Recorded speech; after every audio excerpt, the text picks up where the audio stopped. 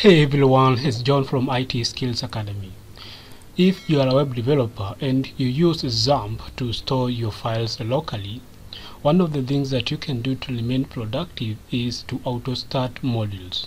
And in this case, I mean Apache and MySQL. And what you will do in this case is to just open the XAMPP control panel and then head on to the config and check on the Apache and MySQL.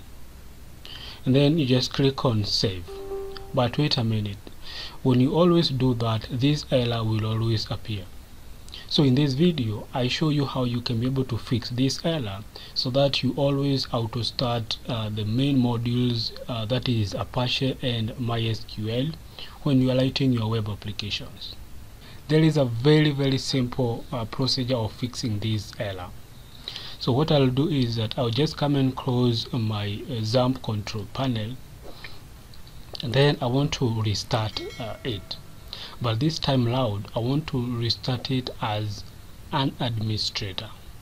So I'll head on to the search, and then I'll search it here. It should appear as one of the best match. And in this case, instead of just left clicking it, I will right click it. I can right click this, or I can also come and right click this, and then I'll come and run it as administrator. So I'll check this option. So of course I'll get this message saying, do you want to allow this app from an unknown publisher to change to make changes to your device? And in this case I'll just come and say yes.